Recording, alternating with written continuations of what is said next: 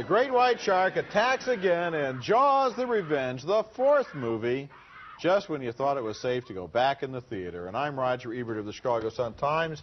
That's one of four movies we'll review this week, and the question I always have is, when you see the shark at the top of the water, you only see its fin coming out, and yet when you get the shark's point of view, like we just saw, looking at the people, it's like its eyes are above the water, too. That's a logical error among many logical errors. You've got that right. We saw the same movie. I'm Gene Siskel, the Chicago Tribune. All the major players are gone from Jaws the Revenge, except Roy Scheider's wife, and her name is now just a trivia question.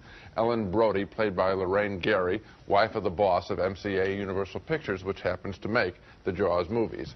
3D failed to save the series the last time out. This time an idiotic script sinks the whole show. The premise, Ellen Brody is a widow. Roy Scheider's character has died, meaning Scheider has enough sense to know when to stop bilking the public.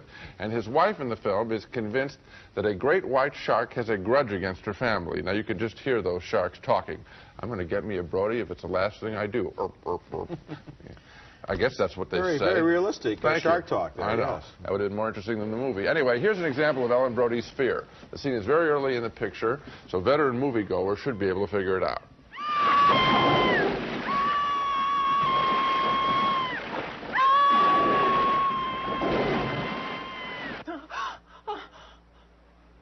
Like they say on Saturday Night Live, I hate when that happens. A dream sequence.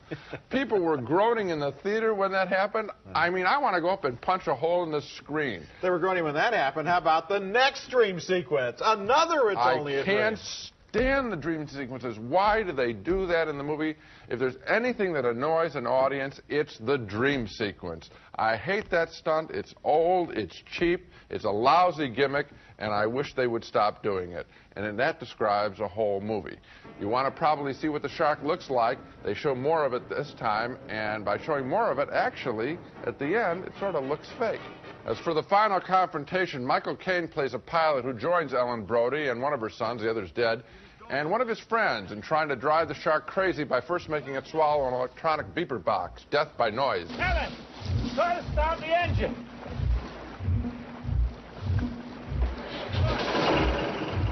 Son of a... Let's get out of here. No, it's too late, Hoagie. He's gonna come forward. Give me a hard port. Right. Keep it steady. It's gonna come back. He's down. This movie is so badly made that the death of the shark isn't even set up well. There's a key shot missing so that we don't even get the whole picture. We walk out of the theater very frustrated. And that last scene is preceded by one of the most glaring errors in recent movie history. Michael Caine has been in the water, has swum to safety onto the boat, but in the very next scene, his shirt is as dry as if it had just been freshly laundered. Let's hope this is the end of the Jaws series. The first film was thrilling and well acted. The rest have been trash. It's not even the next shot. Michael Caine actually comes over the rail out of the water, and he's totally dry. I was sitting in the theater, and I said, his shirt is dry. The preview audience appreciated that. You know, I always hate it when people talk during the movies, but I don't know. That seemed to go over pretty well. Yeah. You know, I got a question for you. I may be very badly confused here.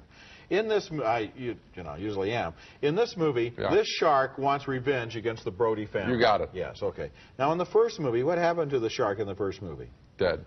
Blown to pieces, right? Yeah. What happened to the shark in the second movie? I know, dead.